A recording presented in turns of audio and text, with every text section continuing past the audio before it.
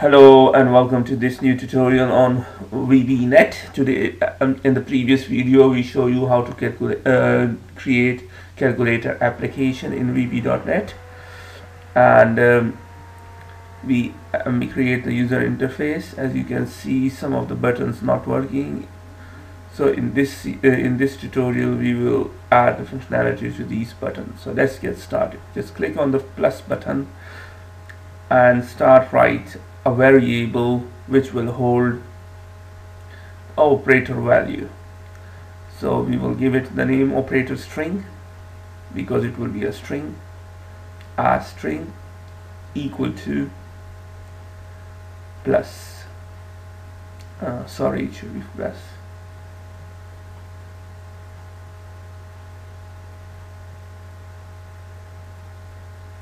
There we go. The reason it's a plus button, so just give it a plus button, plus sign or plus string. The second variable we will create is to see whether is the first number available. Usually what happens when you click on plus, it will save the first number and then let you into the second number, and which we will later add. So to find that is the first number available, we need that boolean. Now if the first number is available, it should be bool. Now if the first number is available or is not available, sorry for this, then just create a new variable which will hold the first number, whichever one is entered into the text box. So that will be the decimal value, and we will convert whatever in the text box, which is usually the string, to decimal. C type means just to convert from string to decimal. So just add whatever or save whatever to the first number decimal and make that first number is equal to true because it is his first number is now available. And to enter the second number, just make text box dot text equal to 0. So as I said, only do this operation if the first number is not available, and also initialize it, because at first pass it will be false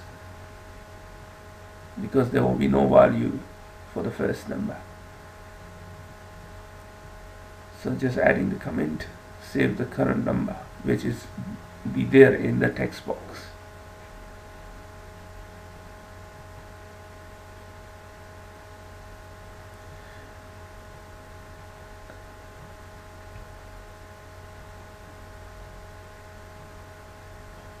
And make the first decimal number as is available now, and reset the screen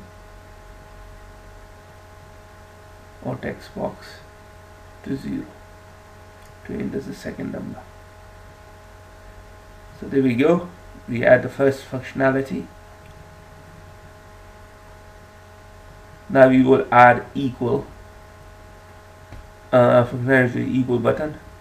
So only do it, the first thing we need to do is to check is the first number available. If the first number is available, then add the current number into the second variable, which we will declare a.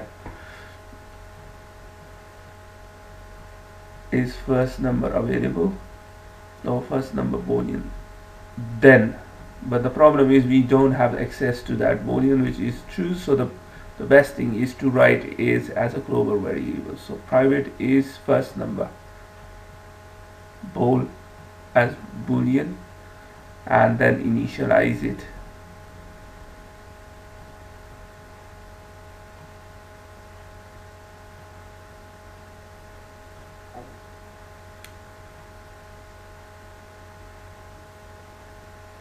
Initialize it in the form load event, make it false at the start.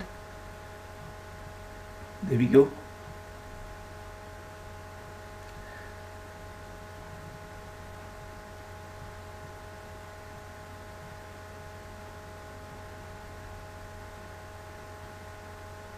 Now we will declare a second number decimal variable which will hold the second number,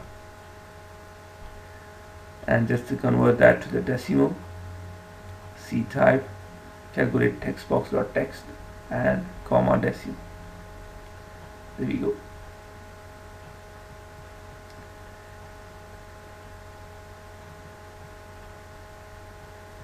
Now next thing we need to do is to do the operation. For the time being I'm doing that, and to find the result of the calculation of the two numbers. So result decimal will hold that value.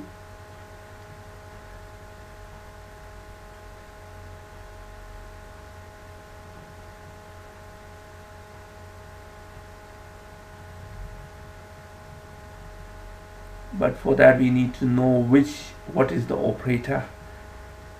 So operator string, if operator string is equal to plus, then do this operation, complete the int, and if, as you can see, we don't have access to do those variable operator string first decimal number because they are in the other functions, so we will declare them as a global variable. And the last thing is to display that the result in the text box, and just add toString to it to make the decimal into string. So this will go as a global variable, and the first number and the second number, we will need it for some other operations later on. So just declare them all as a global variables.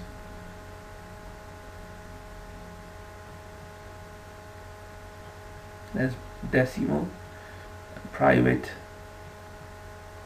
second decimal. You may be wondering why I declared them as private, not public. Well, by default they will be public, but from OOP concept encapsulation they should be private.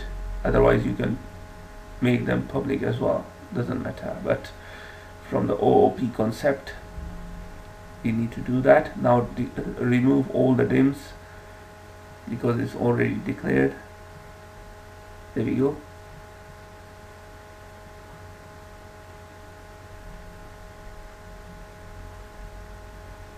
No need for that either.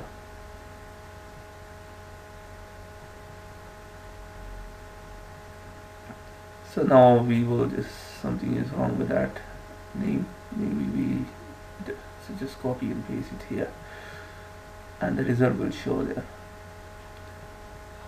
So now just save everything and run the application.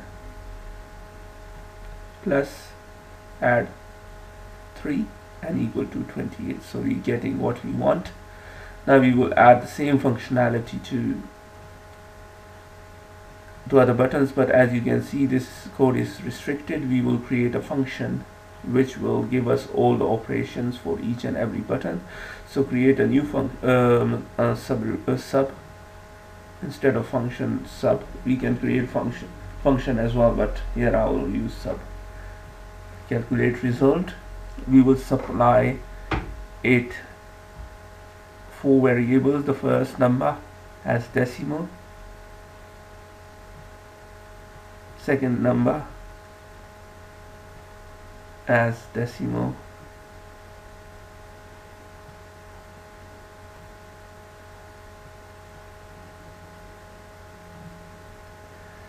the third parameter will be the operator as string, and the fourth will be by reference because we want to return a value because it's a sub rather than the thing, so we rather than the function. So now we will write a select case which will take make its decision based on a operator variable, which is a string. So if the case is plus, and do that operation minus, same for multiplication. We will add code in a few minutes. Division and multiplication.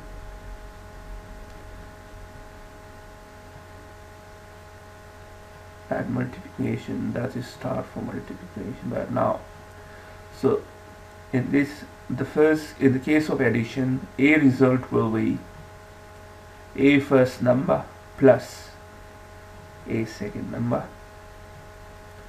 Now a result in the case of minus will be a first number minus a second number. Sorry, a second number or num. Now just copy it and add it to the rest of the code, division and multiplication.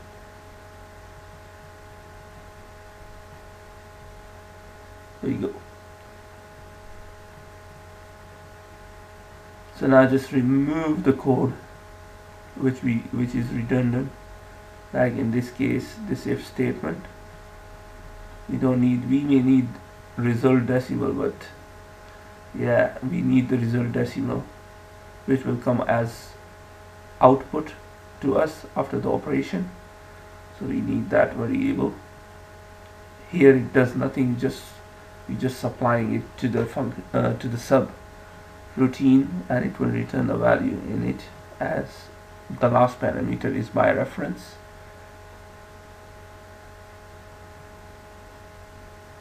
Operator and then end result.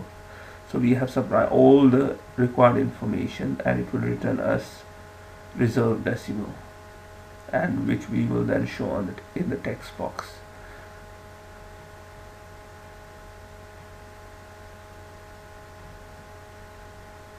So now save everything.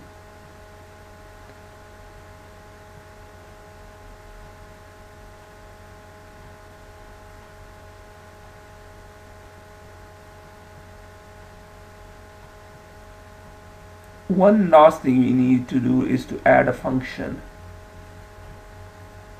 Cut this code to check is the first number, because we need that for all the other buttons as well, minus, multiplication and division. So just write a generic function which we will use in all the cases, or maybe in the future some other cases if we need to, and just add that code here. And now copy copy the name and just add it there. That's all we need to do. It will check if the first number available. If it is, then it will ignore that code. And there we go, it's still working. Now we will add functionality to the rest of the button. Just copy it from here. All you need to change is the operator string. In this case it will be minus, in that case it will be multiplication, so star, and in the end / for division, and that's it. Just save everything. Now please keep in mind it has some problems. As you can see, it's working, and you see now is problem. We will fix that in the next video, but I will show you that currently all the buttons, multiplication, division, subtraction, everything is working. In this case 44, as you can see. Just turn it off, and 5, as you can see something is wrong, and there we go as well. So as you can see, we have created this application now. Most of the functionality is complete, but now to tweak it further, please keep watching. Thanks now.